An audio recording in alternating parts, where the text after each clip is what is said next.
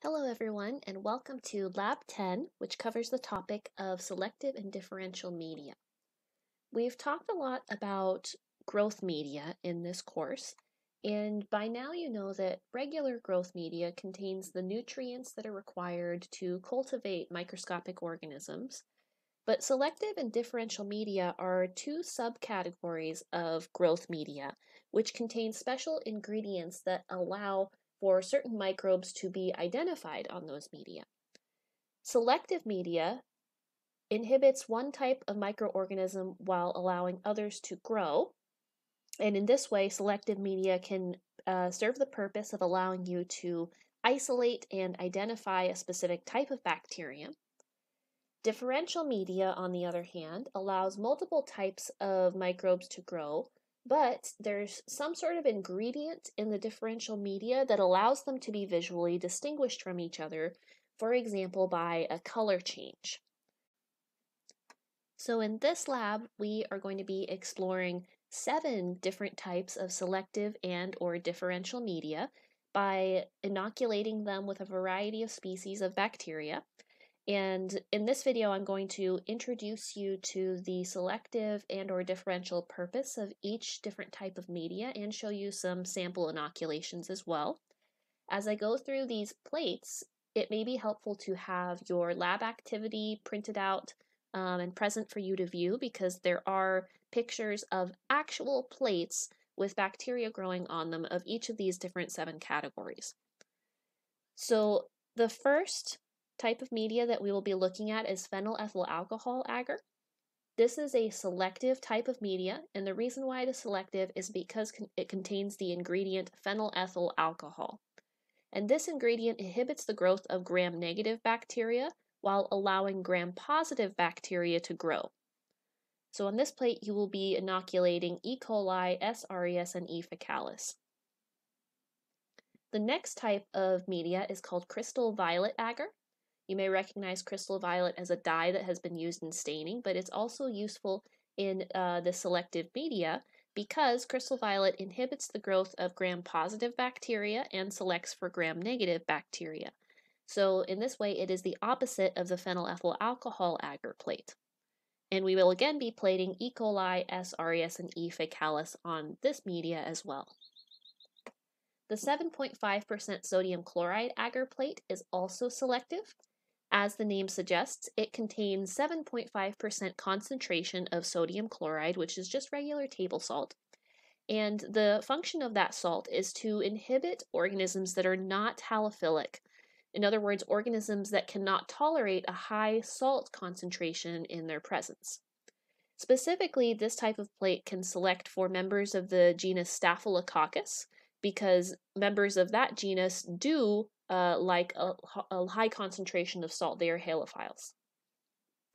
So on this plate, you will be seeing S. epidermidis, S. aureus, and E. coli. Next is the mannitol salt agar plate, or the MSA plate. And this type of media is not just selective, but it is also differential. The previous 3 media that we talked about were only selective. This one is both selective and differential. Like the 7.5% sodium chloride agar plate, the MSA plate also contains the same concentration of salt. And so it has the same function of inhibiting the non-halophilic organisms and selecting specifically for mostly organisms in the genus Staphylococcus. But it also contains 2 other ingredients. It contains a carbohydrate called mannitol and a pH indicator called phenol red. And what happens on this plate is if a halophile in the genus Staphylococcus is able to consume the mannitol and perform fermentation to generate acid, the pH in the vicinity of the growth will drop. And this will cause the pH indicator to turn from the color red to the color yellow. And this specifically happens with the species Staphylococcus aureus.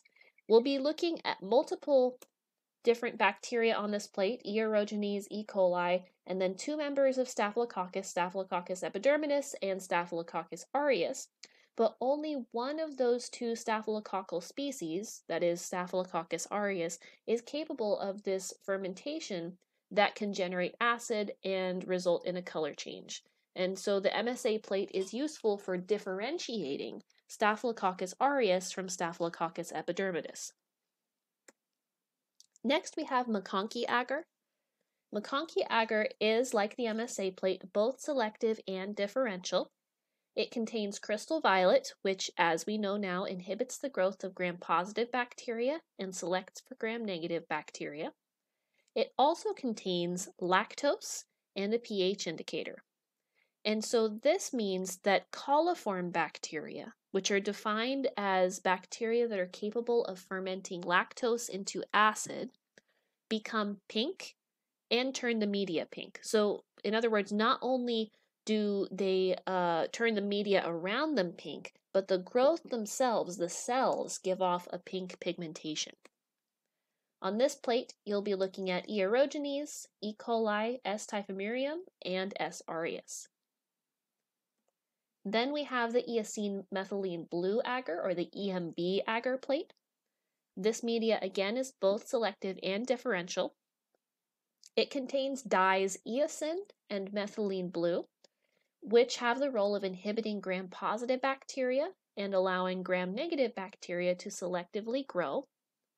But the plate also contains lactose, which causes coliform bacteria to become pink. And in particular, one species of bacteria can be especially differentiated on this plate, and that is the species E. coli. Because E. coli will precipitate these dyes onto the surface and cause the growth to turn this really vibrant metallic green color. You can see an example of this in the plate, the photo of a plate that is shown in your lab activity. So on this plate, we'll be growing E. aerogenes, E. coli, S. typhimurium, and S. aureus. Last but not least, we have the blood agar plate. The blood agar plate is differential because it is enriched with sheep blood. And the sheep blood allows for the growth of fastidious microorganisms, or in other words, ones that have complex growth requirements that are sort of difficult to cultivate. The differential function of the blood agar plate is that it allows you to distinguish between species that are capable of different degrees of hemolysis, which is the destruction of red blood cells as they consume them through their metabolism. Alpha hemolysis is the type of hemolysis where there is some but incomplete destruction of red blood cells, and this type of metabolic activity leads to bacterial growth that exhibits this greenish halo around the outside. Beta hemolysis is when bacteria completely destroy the red blood cells in their vicinity, and this leads to a clear halo around the outside of the growth. Gamma hemolysis is actually not hemolysis at all because gamma hemolytic bacteria cannot destroy red blood cells. That's not part of their metabolic capability. So these organisms will grow on the blood agar plate, but they will not exhibit any sort of color change or halo. And if you refer to your lab activity, you can see some photographs of these different types of hemolysis in action so that you can recognize them in the results. On the blood agar plate, we will be plating S. pyogenes, S. mitis, and E. faecalis. So that summarizes what we'll be looking at in terms of the 7 different plates. What will happen is each plate will get inoculated in the designated section with a single line streak of each bacterium. We're not doing a zigzag pattern, it'll just be a single line streak.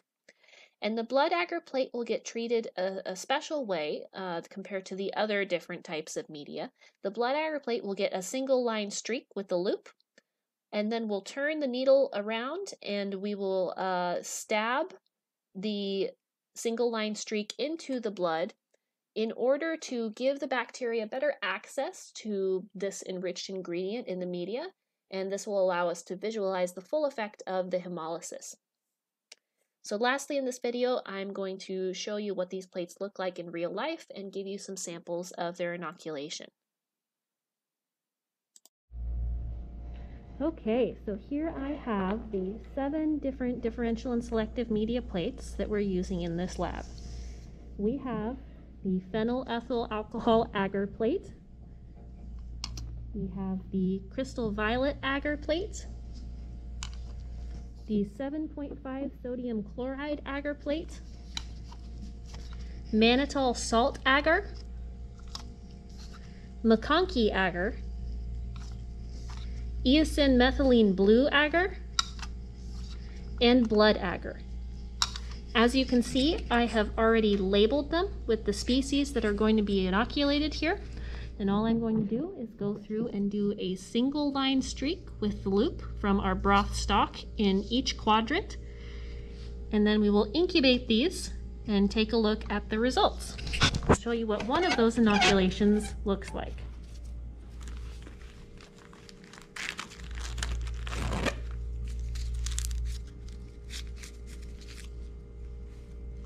Let's start with the blood agar plate.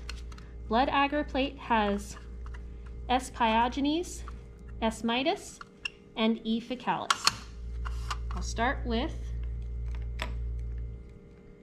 E. faecalis. Now the way that you inoculate the blood agar plate is actually a little bit different than the way you inoculate other plates, because what you want to do is do a stab line inoculation. Instead of streaking in a straight line with the loop end of your tool, you want to do little stab marks in a line. And the reason why you do this is because you want the inoculum to penetrate the media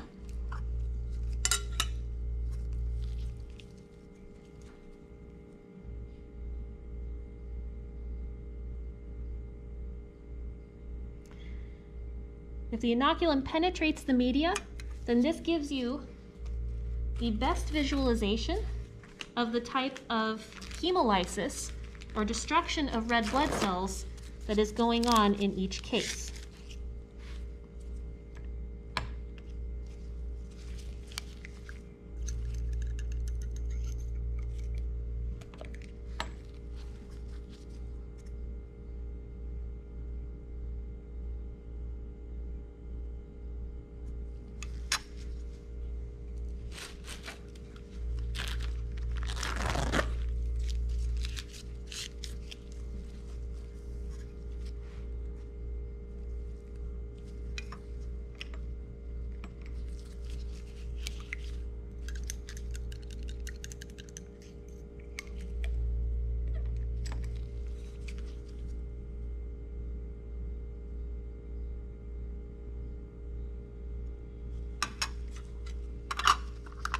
All right, so that's our blood agar plate.